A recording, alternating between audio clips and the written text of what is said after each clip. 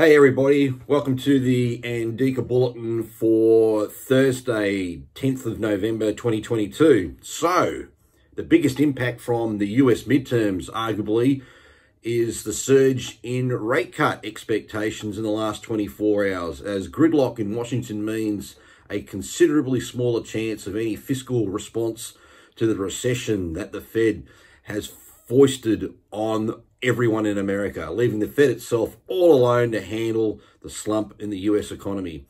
The US midterms, as far as we know, they went from a big red wave to a red ripple. The Senate's too close to call, and it looks like, though, the Republicans will have a slight majority in the Congress.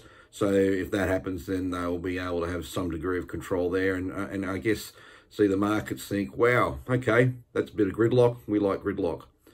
But the real action last night was all in crypto. And as headlines about Binance are pulling out of an FTX rescue deal, FTX is another crypto exchange provider who have their own token, tanked literally everything in the space. It was just completely a bloodbath.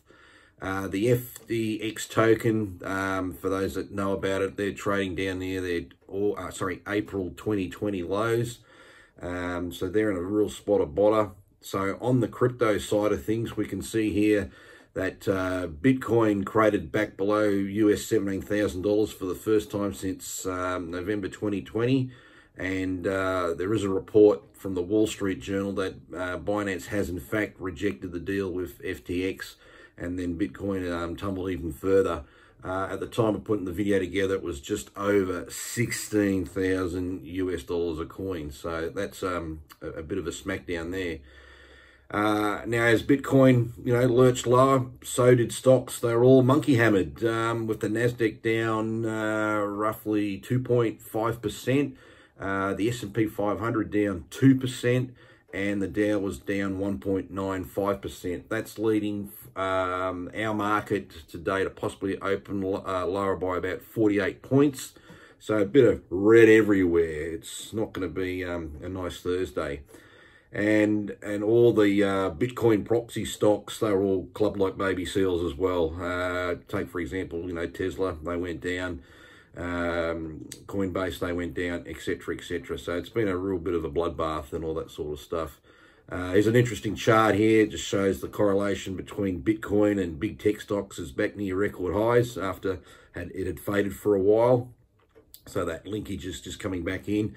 It's always been basically taken by those in the game that, Bitcoin's a very, very good proxy for the tech sector. So whilst it had disconnected for a while, they're back together now. And just on some other technicals, the S&P broke its 50-day moving average. Not the worst thing in the world, but it's trading below its 50. Treasuries were sort of mixed because the paralysis that'll probably happen in the Congress, or not the Congress, with the president still being there, Democrats probably still retaining the Senate, but the House being controlled by the Republicans means a bit of paralysis. And that just lowered the end of some of the interest rates. So that's interesting. And the big thing, of course, will be the CPI day, which is tomorrow in America. So the CPI last year came in at 8.2%. And I've just got some scenarios I'll just quickly read out here. This is from JP Morgan, who've come out and basically suggested that if the CPI comes out at 8.4% or higher, they put that at a probability of just 5%. They're talking an S&P 500 plunge of between 4.5% and 6%, so that'd be substantial.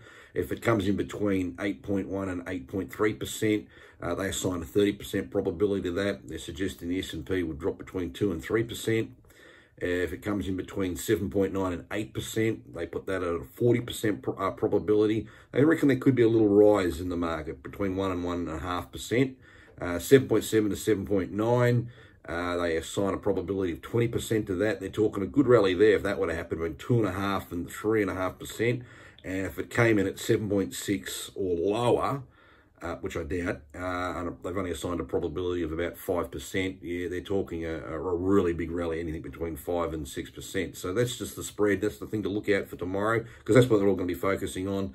And that's pretty much it for Thursday. Not much more really to report.